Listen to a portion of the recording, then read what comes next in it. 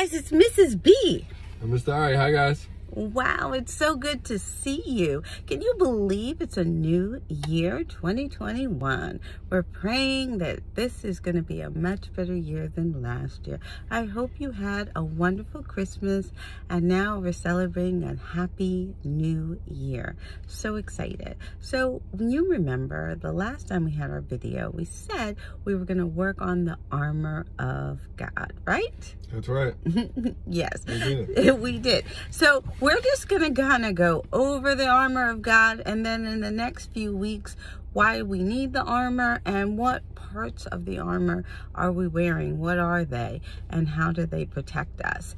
So we really need to know, why do we wear protection? Why do we need armor? It's to protect us. Well, it's to protect ourselves. And what do we need protection from? From the enemy.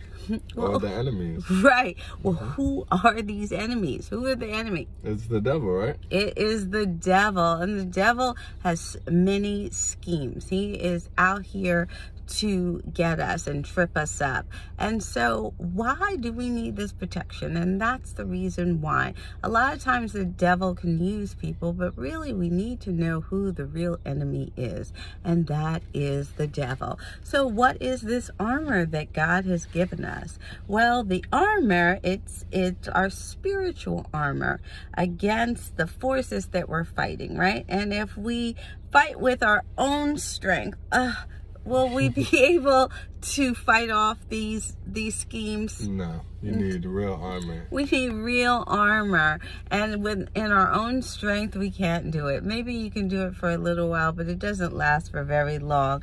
And so we learn how to, like when you go to the gym, you learn how to build those muscles. Well, we learn how to be spiritually strong with our armor. And how do we do that? We need to know what it is and how to use it. One thing it is, if I put on the armor but I don't know how to use it, it's not going to really be helpful, right? It won't work. It won't work. It won't work. So first, let's kind of go over the armor of God. So number one, we have the belt of truth. The belt of truth, and that is buckled around our waist. Then we have the breastplate of righteousness. Breastplate of righteousness. And then we have our feet are fitted with the gospel of peace.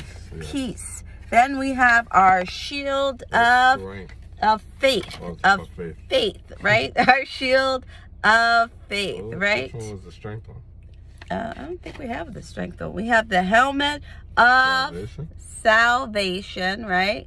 We have the helmet of salvation, and we also have the sword of the Spirit. Yes, the sword of the Spirit, right? Which is the word of God. And all of that is powered by prayer. So, wow, those are all of our armor of God. And that's what helps us.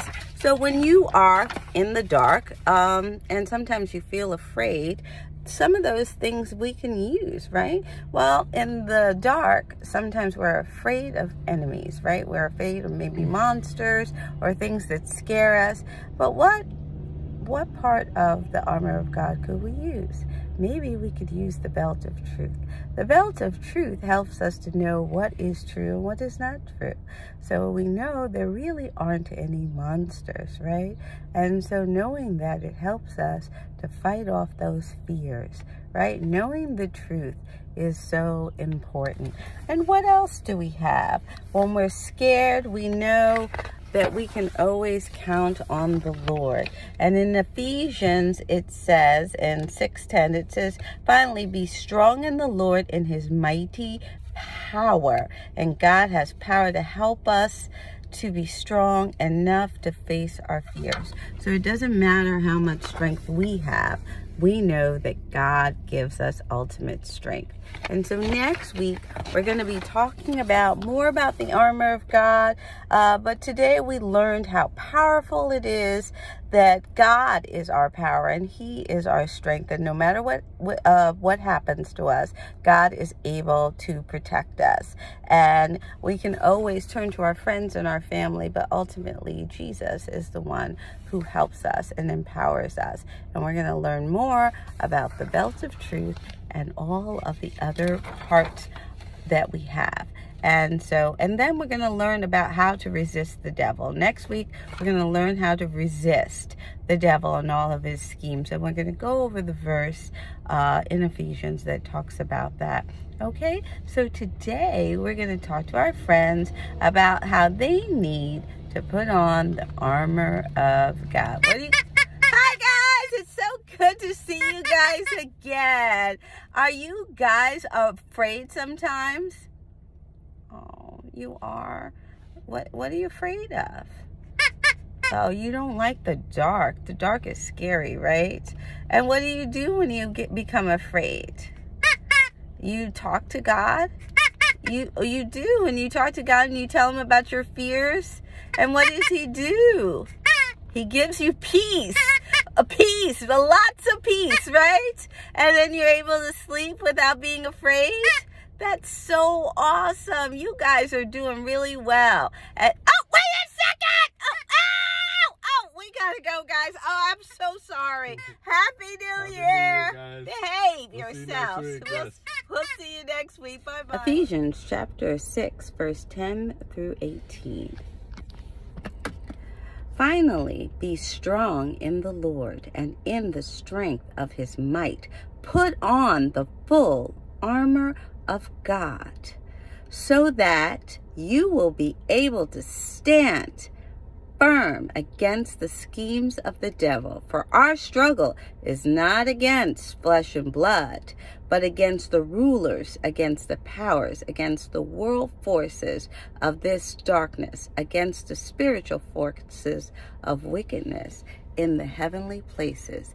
Therefore, take up the full armor of God, so that you will be able to resist in the evil day, and having done everything to stand firm, therefore, having girded your loins with the truth, and having put on the breastplate of righteousness, and having shod your feet with the preparation of the gospel of peace. In addition to all, taking up the shield of faith, with which you will be able to extinguish all of the flaming arrows of the evil one. And take the helmet of salvation and the sword of the Spirit, which is the word of God. With all prayer and petition, pray at all times in the Spirit. That is in view. Amen.